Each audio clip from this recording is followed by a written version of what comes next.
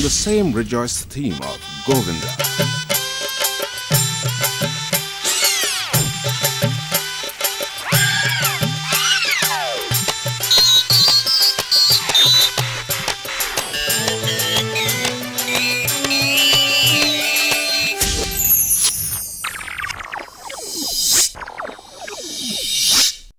Govinda would be played on a game field spread over an area of 14 meters by 13.5 meters.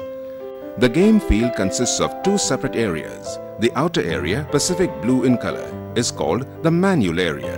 The inner area, green in color, is called the autonomous area. The autonomous area consists of squares made up of grid lines of size 500 millimeters by 500 millimeters, except for the central tower area. The tower-like structures placed at all corners of the autonomous area are called gopis, which symbolize the milkmaids. The pot or the matka and the cheese or the paneer balls are placed on top of all the gopis.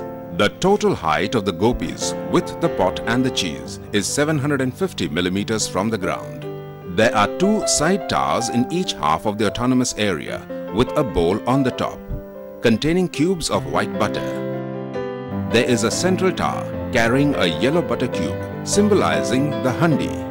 There are four rectangular pockets on the game field called the baskets or tokaris. Red baskets are for the red team and blue baskets are for the blue team. The pot and the cheese are to be deposited in these baskets.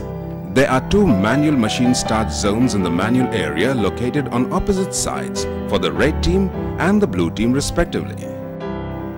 There are two autonomous machine start zones in the autonomous area, one each for the red team and the blue team. There is a common area of 2000 millimeters by 1500 millimeters for each team. Points would be scored when pots and or cheese are transferred to the respective team's baskets by autonomous or manual machines.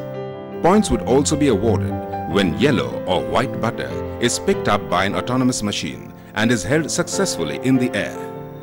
The team collecting the maximum number of points at the end of 3 minutes would be the winner. However, if a team picks up all the 3 butter cubes directly from the bowls and holds them in the air, it will be declared Govinda, the winner.